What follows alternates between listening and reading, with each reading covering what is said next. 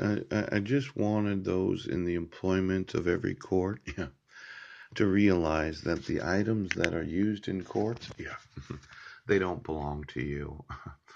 It actually required taxpayer funding to buy every fax machine, yeah, all the copying machines. In fact, the actual envelopes that you were using, yeah, those are all paid for. They're very special.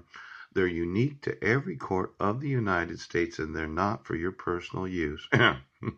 Now, these class action lawsuits are real. Yeah. And then there's constitutional law. Now, let's say, yeah, you decided to seal from me, the respondent, any documentation necessary to file for bankruptcy. And I think I have a real reason to file for that bankruptcy, yeah, especially at that time, considering the amount of unsecured debt. Having gone through a foreclosure. Oh, and then there's the order for child support and an explanation to a judge why it is that I'm no longer able to pay those that were my creditors. In constitutional law, yeah, you could have been violating my right to due process.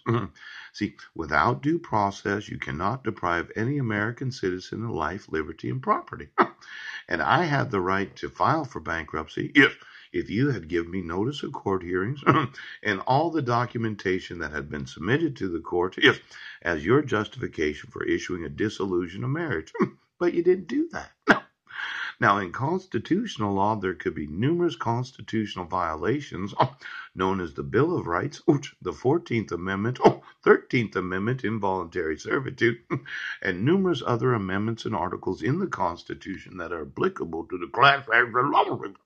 Now, I'm one of these that wants to sue today. Yeah, I'm wanting to get that money. And I'm wanting to use the judicial system of the United States.